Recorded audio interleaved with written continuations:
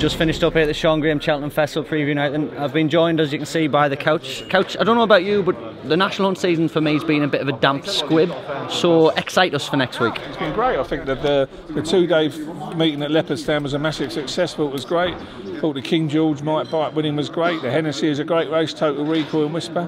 No, I think it's been all right, you know. Well, going into next week, then let's hear your nap. Again, I think if someone put a gun at my head, I think Apple's Jade again will do another Cavega. I think she'll win 4 or 5. There's nothing against her. Very interesting, David Case. He's been doing this 3 or 4 years. Last year he told us You'll Kill. He's told us Lorena. Again, total lack of depth.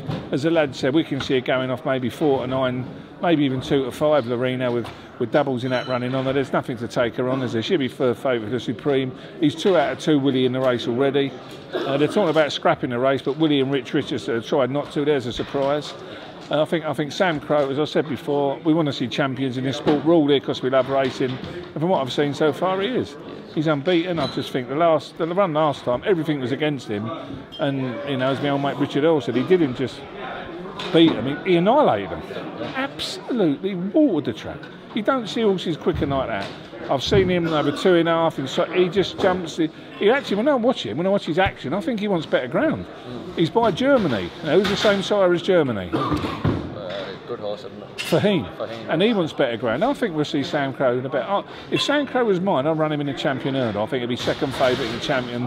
Bouverdere win the champion. Elgin will finish second. Me and Orsey would have it off at 8 to 1. We haven't done our marbles yet. We ring up the Bubbling Squeaks, give them a school. In fact, they was actually found in Turkey, the Elgin marbles. It was a ruse about the grease. They got them back later.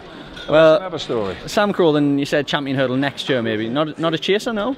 No, he's a champion hurdle. You look at the Ballymore in the past. Istibrack won it and won the champion hurdle. 3 of them. Hardy Eustace won it and come back and won the champion hurdle. You know, it's a good race for future champion hurdlers. Fahim won it, of course, the 2-5. So yeah, Sam Crow for me is a proper horse. Great. Might bite in the Gold Cup as well. Very keen on him. Well, quirky, no? Very quirky. Who's that? Might bite. He's won his last 5 races. I wouldn't mind owning someone as quirky as him. They think they sorted it out this year. In the King George, he wasn't tapped with a whip till he jumped the last. I think he's sorted it out this year. Again, he's won 5 out of 5. That ain't quirky for me. Fair enough. Finish off them. Lay of the week.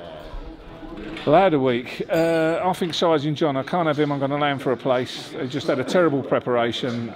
You know, horses don't win the Gold Cup having run like that, do they? You haven't seen him since, you know, November.